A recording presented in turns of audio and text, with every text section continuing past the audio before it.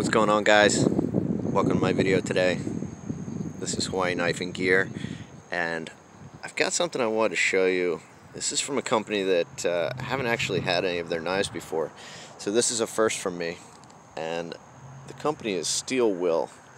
So, you know, as the saying goes, either go big or go home.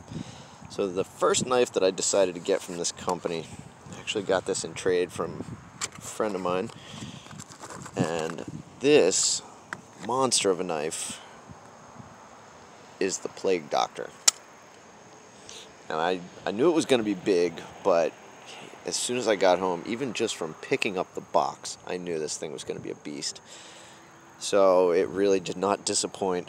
I mean, this thing is just a hefty chunk of knife, and I like a big knife. This thing might, you know, push the boundaries of that a little bit, but overall really comfortable and just a really solid, well-built hunk of knife.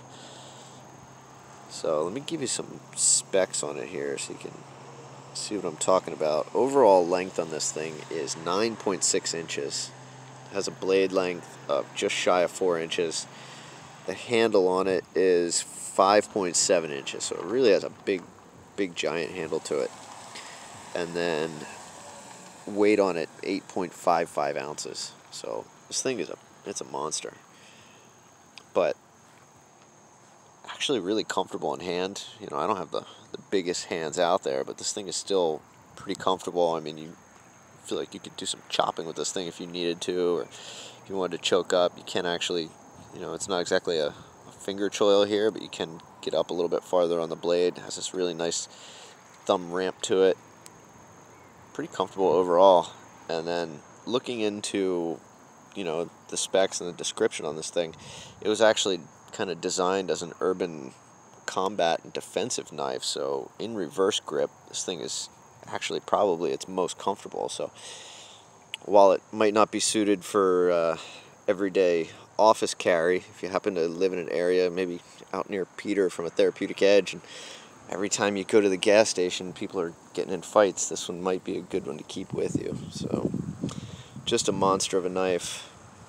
But I want to bring up a picture here. The reason this thing was named the Plague Doctor, I actually didn't really know the history, but researching it a little bit, the image of the Plague Doctor with the big beak, I mean, you can see this thing really does kind of embody that a little bit. And you know, back in European, during the times during the Black Death, when the Plague Doctor would come around wearing that mask, the beak would be stuffed with herbs and stuff to keep away the smell of the rotting corpses, and they'd be dressed head to toe in black wax leather to try and keep from getting the disease that everybody else was dying from.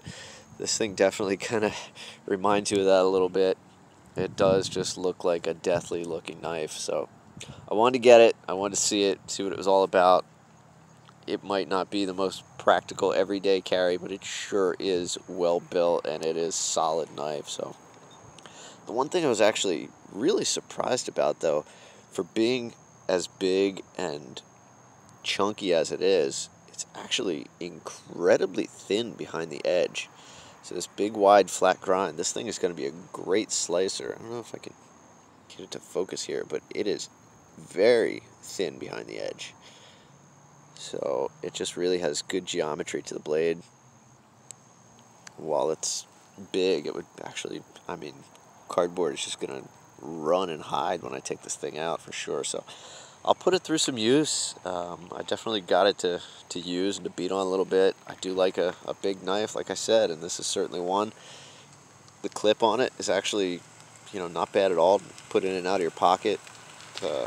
Got enough spring to it that goes in easily. There's enough space. It does slide into your pocket, no problem.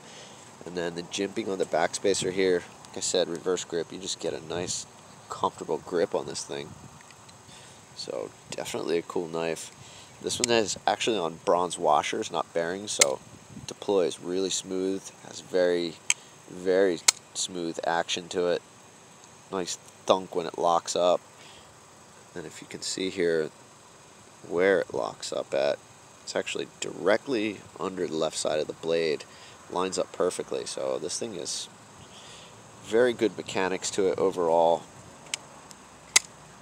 Definitely a cool knife though.